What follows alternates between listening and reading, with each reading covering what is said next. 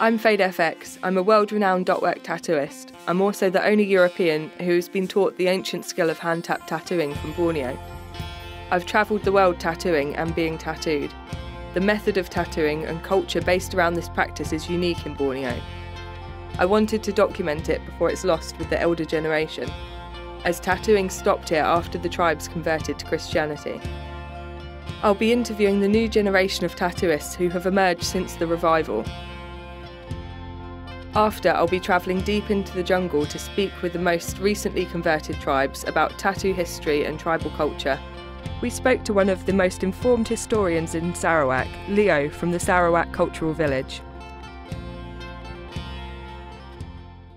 Okay, most of the history started back then. How did people know so much about Borneo Island is because of the headhunting done by the people, our people, the tribe.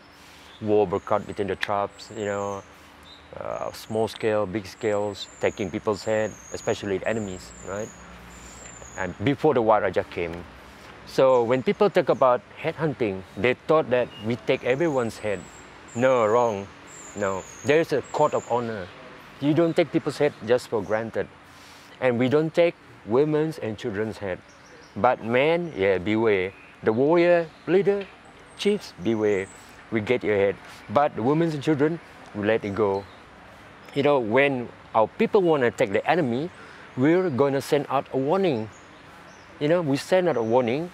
Why we send out a warning? So that the women and children go away first. So left the men behind to defend the house. And then when a man in a tribe, let's say coming of age, he's like plain on his body, nothing at all, When he joined the first, what we call it, war or headhunting, go and come back, and he succeed in what he's doing. He had a piece of enemy's head in his hand, and come back, right? And then they will do a ritual for him, Now he's a man, he's a real man. He can take away an enemy's head right in his hand. So he might have first like the brinjal flower on both sides, and then gonna have it here, second and third. Here in Borneo we have more than 30 different tribes, the big groups and the subgroup. Okay, first one, let me introduce you to Iban people. The Iban, or known as the Sea Dayak, they're the most largest group of indigenous or tribe people here we have in Borneo, especially in Sarawak, right? In Sarawak, and a bit in Sabah, in Brunei, and Kalimantan, Indonesia. That is the part of island of Borneo. The tattoos that you see, like what we have, the younger people or the elders, they have on the shoulders, on the throats, and the fingers, and the legs, and the backs, their butts, even their ankles and everything. Most people with a lot of tattoos is the Iban people. And why they have tattoos back then? It signifies something they have done and achieved in life. And it shows that this guy been through a lot of things to become a man and to become a survivor and to be strong in his tribe and also to protect his tribe.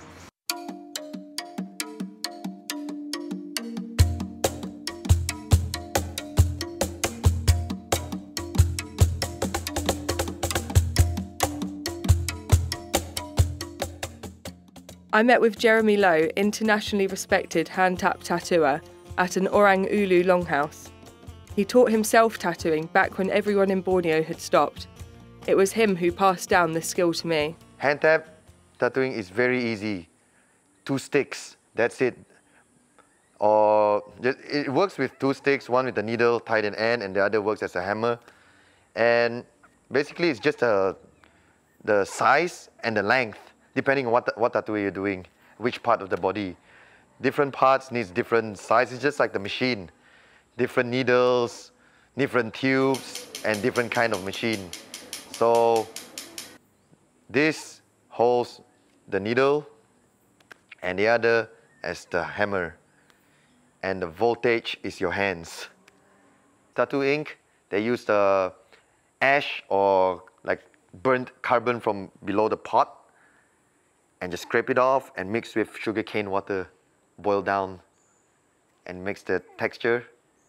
and it's easy to tattoo. Tribal culture here in Borneo, back in the days, people just want to get tattoos. It's aesthetics. It's just to show. It's just to show off. It's just to show to the other, it's just to show to the other village, I have more tattoos than you, so I'm better than you. The Highlanders, only the women get tattoo. So when they, when they have daughters, they will get all their daughters to tattoo, and just to show off to the other village that they have money, they have money, they have wealth, they have strength, power. When you have visitors that come to your village or come to your longhouse, and you can see, hey, wow, your daughters have a lot of tattoos, very beautiful. My man in my longhouse will want to marry your woman in your longhouse. So for the Iban ladies, when you see that they have those like a bracelet design on their arms or the anklets or the single line they have on the fingers, and also 3 dots here, it represents that she's important kind of woman in our tribe, in Iban. She could be the good weaver, a master weaver. She could be very good in medicines, like as a shaman or whatever, And also she's good in house chores or taking care of their farm. When the men are going away, working or traveling or war back then, she would take care of all things. So it signifies that woman is something, she's special, she's not any ordinary woman. It symbolizes status, from which family of caste you are. Are you from the high caste, or middle class, or the lower class? The meanings of tribal tattooing in Borneo has changed, and it's always changing. The meaning changed because of bullshit from tourists, right? Okay, not bullshit from tourists. I think it's like this. Tourists come, they want to get a tattoo, they want to get a meaningful tattoo, and tattoo artists made it up to make money. It's all made up to make money. It's like, for example, the most made up joke about Borneo tattooing is a spiral Borneo life thing, that your journey. I think that it starts because of tourists that come, they want a story. They want a fantasy story to bring back to their country. And of course, tattoo artists just made up all the stories, just made up protection, this, and safe journey, this, and whatever, just to make money. The more you pay, the more meaningful it is. Easy. Now it's like that. Back in the days, it's simple. I got tattoo, I got bigger tattoo than you, I can stand more pain than you. That's it. I'm a badass, So where are we going then, Fade? We are going to Scrang River, and we're going to go to a longhouse called Nangamura. And then from there, tomorrow I think we're going to take the boat further up the river and go to another longhouse. The Scrang River was a day's drive from Kuching. We travelled through primary rainforest and over mountains in a hired 4-wheel drive with our new camera assistants and translator, Ezra and Pai, and our guide and good friend, Boy Scrang. We travel from longhouse to longhouse up the river, searching for those from the traditional tribal generation to interview, as there are few left now. So we've just got to a part of the river that's a village called Murat, and there's a concrete longhouse here. It used to be wooden, but they've changed it all. And we're going to get a boat up the river to another village where there's a wooden longhouse, which is where we're going to stay tonight and look for some elderly people with the traditional tattoos. And it's quite shocking actually arriving here, because this is where I've always come to get the boat to these longhouses when I've stayed with the tribes before. And this river used to be blue and clear, and they rely a lot on the fish source from this river for their staple diet and for washing as well. And as you can see, the river's brown now. This is because more loggers have come and gone upriver and took the bigger trees, so it's polluted the entire river. And when it's brown like this, you get more crocodiles, so it's more dangerous to swim. So this is the village Murat, and this is the old longhouse. You can see the back of it. The front's actually cut away now. They recycled the wood. But yeah, you can see this is the old longhouse made out of corrugated tin. That noise is pigs. And then this is the new longhouse made of concrete. And yeah, so you can see how it was and how it is now. This part of the longhouse is called the Rawai, which is like the common area corridor. yeah, the old longhouses, it's all just wooden, and everyone sits around socialising. This is like the social area. But yeah, you can see it's like pretty shiny, pretty modern. It's not much different from a city house now, and there's no one in it. Partly the time of day, some people are out working, but partly there's just not the same amount of people in longhouses anymore. The kids move away, get city jobs. Ah, he's a tattoo guy. He's the only one in the village.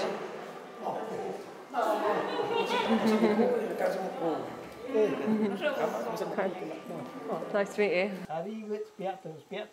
Okay, one day and continue this one, next day, Yeah. and next day this one, and next day this one, and next day this one. Were they consecutive days? Sorry? Yes. Consecutive days. Yeah. So he did all of that in one week, like day after day. In week, yeah.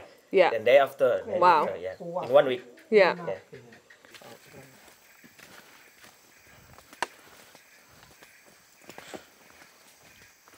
What's this place called? This one?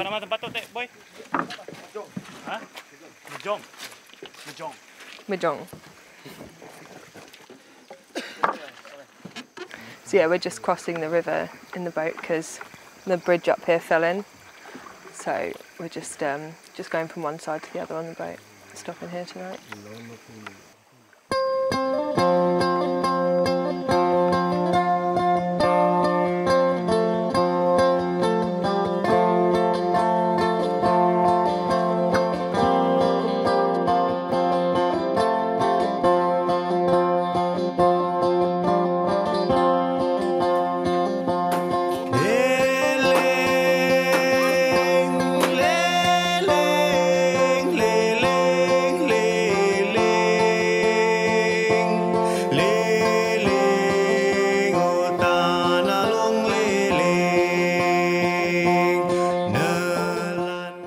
This is the wooden longhouse that we took lodgings in last night. This is the communal part of the building, the Rawai corridor where everyone sits and does craft work or whatever.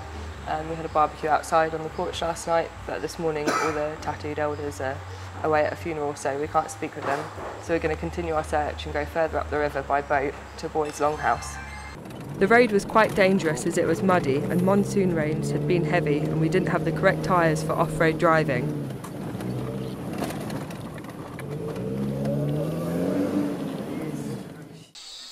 Oh, good. Maybe he's tired.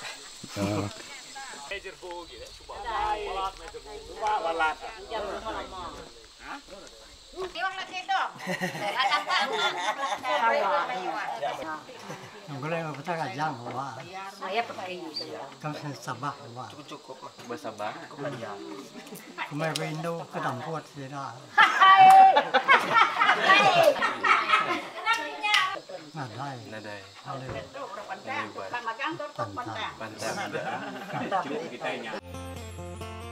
We waited at the riverside while hours passed.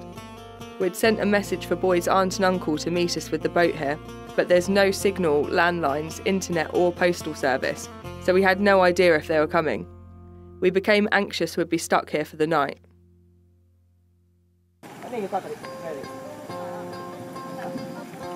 Apai and Endai arrived, and we were relieved as we'd just given up hope. I was pleased we'd not have to make camp here for the night and we could continue our journey upriver. I stayed at Entelau Longhouse several times in the past, and Endai had adopted me as a daughter. It felt a bit like coming home.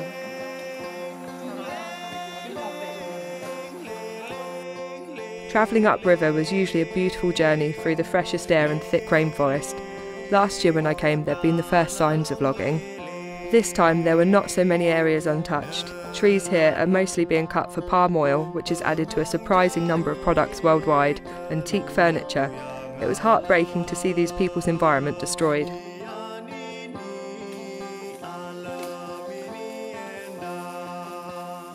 My first visits to the village years ago, the community lived in a wooden longhouse, but since they've finished the construction of this concrete longhouse.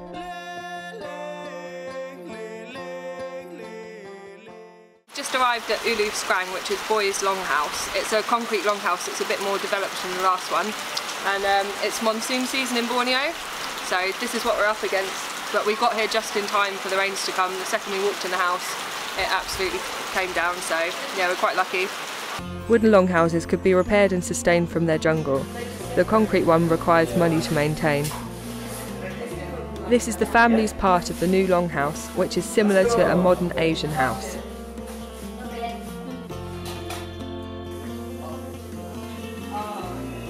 I caught up and prepared dinner with the family. There was even a local delicacy on offer. You gonna eat one of them things? You ready?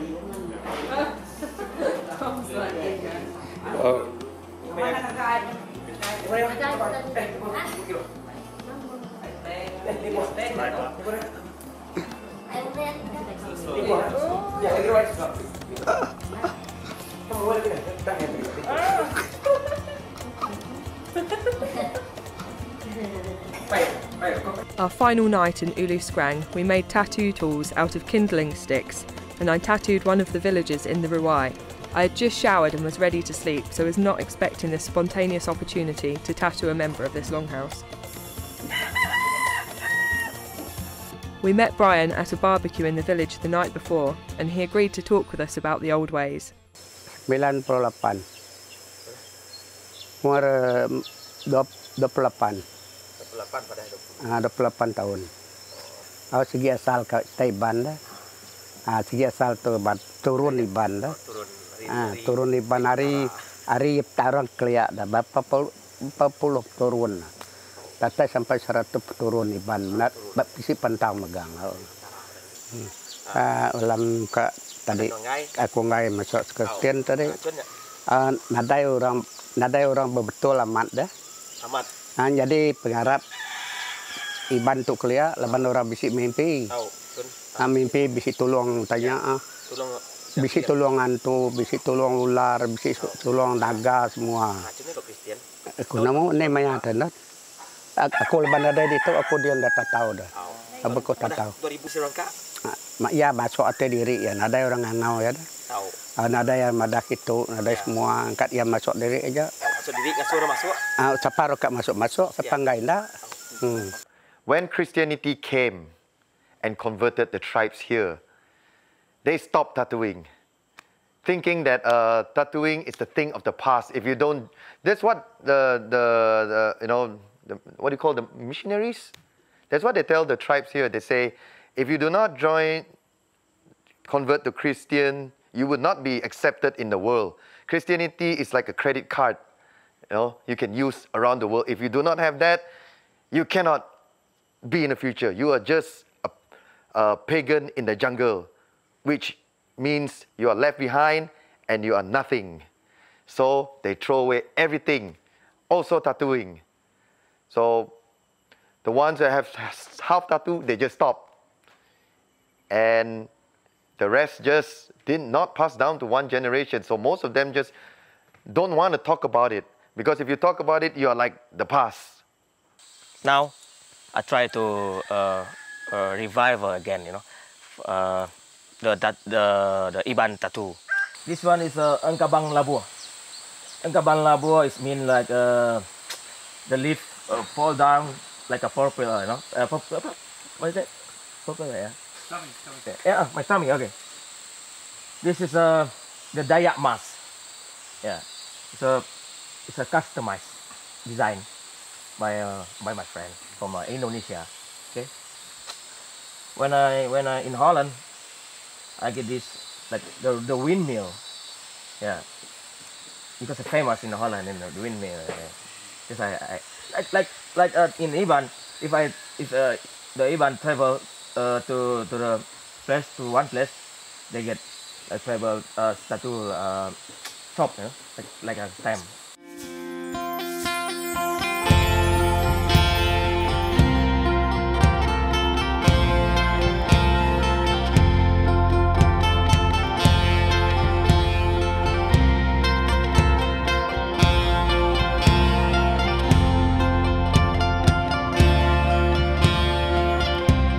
Ibans have recently took a liking to karaoke.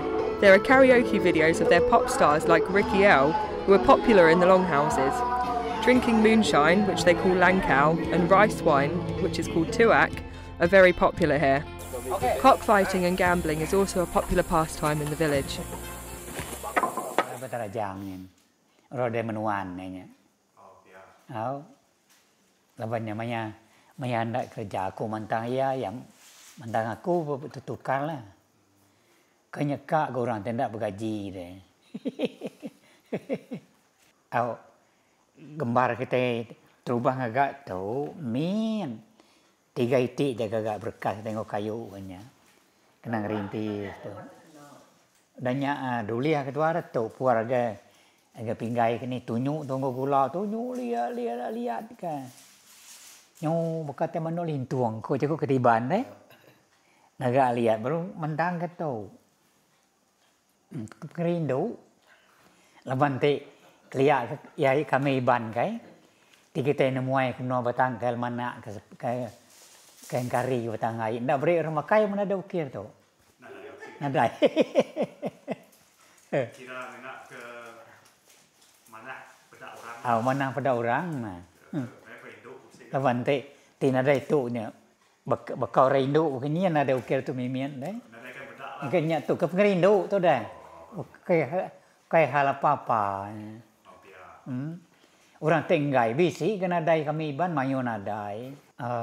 Kebanyakan masuk. Laban kami sampai Kristian kelia, nanti kami ke babas ke bisi burung memunyi. Ndak nyadi tu Ya di pengarap lamanya. Pengarap lamanya. Laban pengarap lama tu tuanya. Maya bomai kini bisi utai ke ngacau tuan. Nikal tuan amang asal telia tu dekat telia. Bisi ninga buruangnya. In only 30 years, 80% of the rainforest here has been cut down. These indigenous people and many of the planet's ecological cycles depend on the rainforest. When the logging is connected to the mafia and government, it becomes difficult to stop. I contacted over 30 charities and organisations to see what is in place to protect these people and that forest, but there is little or no protective systems in place here. In one generation, sustainable life could go beyond the point of no return. Kampung dah tu dah biar tu kat tu je dah. Dari duk bedak ni ki. Ni lain tu. Enggak ni. Ada guna-guna. Ti keliat segi udah. Ya. Udah main macam ada main. Lalu ngai. Mayo semua orang bantah di bantah semua itu tadi bantah majang ndak nyadi. Ti sebuah rumah aja bantah ada yang ndak nyadi. Semua double ndak boleh nyadi. Like in some part they like when you see from the hill or sky you can see like nothing, ball. Like skin, no? Skin head on your your head. Nothing, no tree, no nothing. Wow. And they make all palm everything. It's I don't like this company all palm or something like that. It affect me, you know. It's not nature. When I go to my village, I back to my village. I see that the river is sometimes it become brown, you know, mostly brown. Not like 10 years back, clear. You can this is water you can drink. It's clean. Laban baka togi nyam noa buahnya, nyampai ke ruangnya, alarm kerjanya. Lu sekarang tu udah, dan ada lagi. Nah, ada yang kayu ada mana lagi? Kau besar musanya udah tumbang orang, dini nemunya lagi. Agi kami tu agi bujang kali ya, kudi batang tekam musanya mana tu. And also the animal also, run away or die, you know, because their home is destroyed by the logging. Yeah, and now too many logging that who cut the forest, you know, it's mostly they mafia, you know. We can stop it. If we do that, we will maybe they will beat us up or we go to jail. Để lãnh nhận thì màu nhá đấy. Cô đi là một tạng muốn xây tụ mà nhận thì máu nó có nhỏ.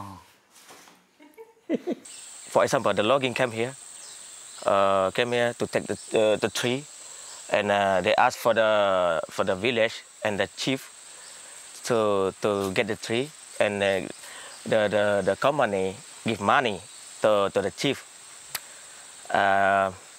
It's not much, you know, but for money, the chief just taken, you know, just take. Okay, I take okay, I agree with you. I take this money, then okay, you go take the tree, you know. And I hope one day government maybe have some solution, maybe do some plantation and cut some tree plantation, and then cut the timber company from cutting our tree, so our next generation know that we have a lot of beautiful jungle and beautiful animal in our place. It's really hard to find from other place. The future of tribal tattooing in Borneo, the new generations are doing newer designs, newer patterns because of the equipment and more influence from the outside world. So patterns are changing, which is also based on the old way, which is, I think, is really good.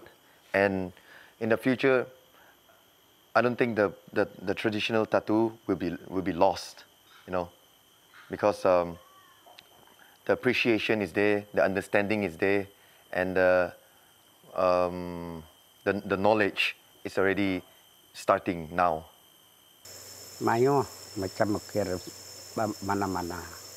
Oh. Tahu ukir bangsa kita dia tahu lain, ukir sembarang dah. Padamlah pengawaknya, bakal ada asal kelia ni. Yang saya patut ada pajak pengawak tu. Dia tu dia mayuhnya orang dulu dia, bisi siku lelaki tahu, nemu agak bungai tu. Udah mayuh saya dah serumah udah agak tu itu. Tang tu tak berapa tu pada aku. Kalau luntur. Tattoo connects people no matter where you come from, religion, country, nation, race, color of your skin. It connects you anyway. Tattoos has no barrier, they can be anywhere, and it connects people no matter where you come from. What we've learnt through this journey is that Iban tattooing is going through a revival among the new generation who celebrate their heritage. With modern influences shaping their world, who knows where the future of Iban tattooing will take us?